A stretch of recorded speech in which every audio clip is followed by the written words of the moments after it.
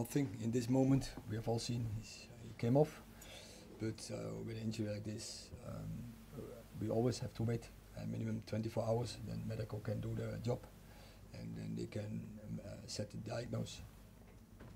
You look pretty upset though. You seem to think his World Cup chances may have gone. Yeah, I can understand. We all probably can understand he would be emotional, but I think also he has to wait. You don't know. But of course, he's experienced, but medical has to do the job. You have to make the assessment and set the right diagnose, and from there on can come a conclusion. Erik, just to say, how important was that goal? Obviously for the 3 points, but also for the bigger story around the club at the moment. You know that everyone would have said over and out, have been here, maybe they would have drawn or won. If you had lost 1-0 to get the point, felt a very big moment. Of course, it is a big moment in that matter to get a point. Yeah, to collect that point, and it was, I think, a well-deserved point. But it doesn't have any matter with the cases. What you mean with that case? Because it's more important to have the right culture, so to have the right standards and values who you have to live along. So for the longer term, it's always more important, and that in the end will bring you the right position.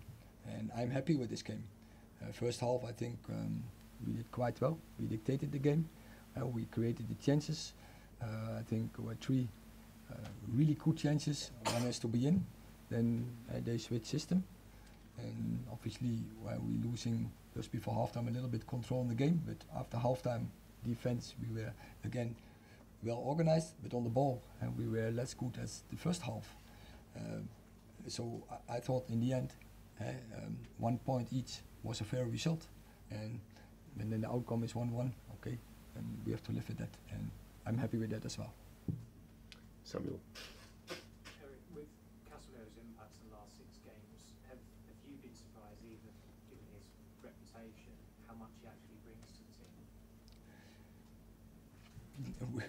That is why we brought him in, and we know he's capable to do that.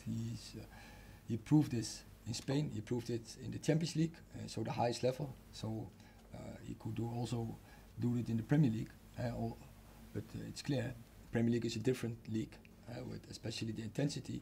So he needed a short period to adapt to that. And now from game to game, you see him growing, and you see how important it is for our game. He brings the composure, he brings the organization, and then when he then also even scores a goal, then you bring a lot to a team. Your famous predecessor, Alex Ferguson, often used to win games or get goals late on. It's a big part of United's history and their traditions. How has that changed the dynamic with the players and the belief that they can keep going and get the goals that they need? I think also that's why I'm happy in this stage of the season with this point when you are capable to fight back like we did, and we did it last week against Omonia to get the win. We did it today after you are down. You give resilience, you show resilience, and that is a really big theme for big teams, to have that in your capabilities, and also therefore that is what Casemiro, among others, is bringing into the squad and into this team. Laurie.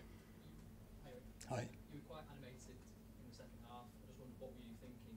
Were you having issues with the players following out what you wanted them to do? Issues, the decisions on the ball, but it's not that strange. It's our 4th game in 10 days, and maybe the freshness, and we had to switch to a system, but we only faced one time. It was against Sociedad first half, but we didn't make the right decisions on the ball.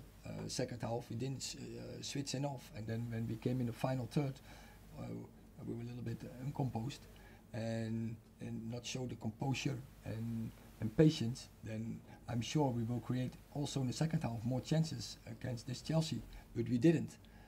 But I think also we didn't concede big chances, so that was the good thing. And then I think a point was a fair result.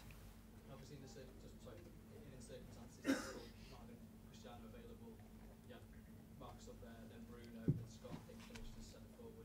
What did you make of having to shuffle it like that?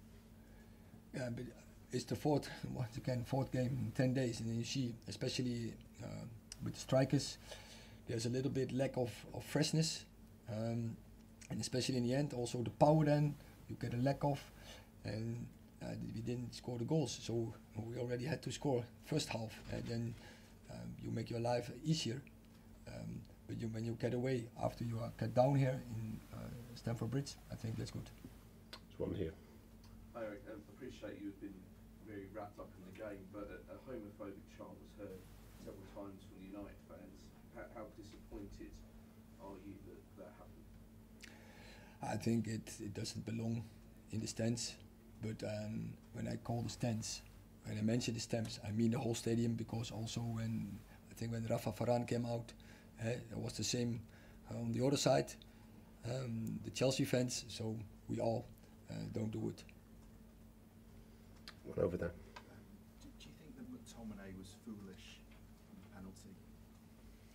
I have to see it back, and then I will tell him. But yeah, I think the ref have considered the situation, and he made his decision. If VAR didn't came on the line, so we have to accept it. Question here. Erik, in the first 30 minutes you blew Chelsea away. Is that part of your ideal vision for United? Is that how you see them going forwards in terms of going to the opposition's home and dominating them? That was a good part. It was in the game, and yeah, it's part of our philosophy to dominate the games like this, and especially when you can do it against a team as Chelsea, which one of the best teams in the Premier League. That gives a good feeling, and so now we have to do it over 90 minutes. Even when an opponent is switching systems, it doesn't have to take influence. Okay, last question. Erik, Rashford against Liverpool looked energised. Rashford against Arsenal looked energised. He was a threat again today. How have you re-energised him? Because he was flatlining last season. I don't know last season, but I'm really happy with the energy he is bringing this year in our team. So I'm really happy with his performance every time again. Do you think down the middle is his best position? He can play, I think, in the front, as striker, all the positions. Doesn't matter where. Thank you very much. Yeah? Okay, cool.